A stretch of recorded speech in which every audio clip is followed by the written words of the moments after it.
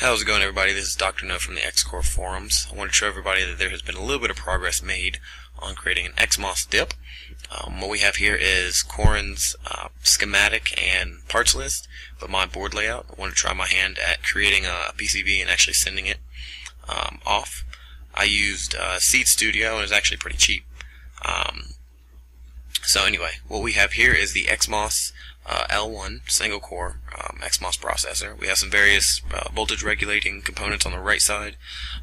If we move over here, the silvery thing you see there, that is the 25 megahertz oscillator, and then at the edge of the board we have a 4 megabit SPI flash. I've connected the board to an array of red LEDs, basically using Corin's XC program to show that the XMOS is responsive and can output a binary timer, which can be displayed over the LEDs.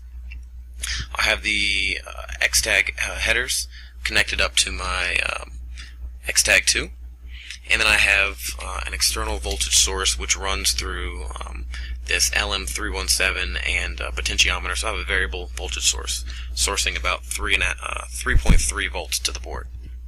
So just to show you that it works, what we have here is the command prompt, a little bit hard to see. Typing in XS1-L, we show that the X-Tag is found, and it has an L1 with one core connected to it. So if we want to use Corin's XC program, basically this is just a binary counter. Like he says, it writes a binary pattern to the LEDs. I can go ahead and hit the play button up here. And as you can see here, we have a binary counter on some red LEDs. So basically I just want to show you guys that there is progress being made on creating this XMOS dip.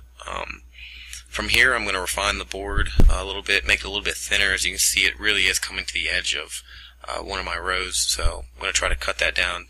The reason it's so thick on one side is because I messed up. It's my first PCB I've ever sent off to a fab house. So I'm going to try to thin the board width-wise. I'm going to try to thin it down a little bit. I'm going to create a method for stacking or connecting these boards together, and then I'm actually going to go on to create an XS1-L1 XMOS dip board.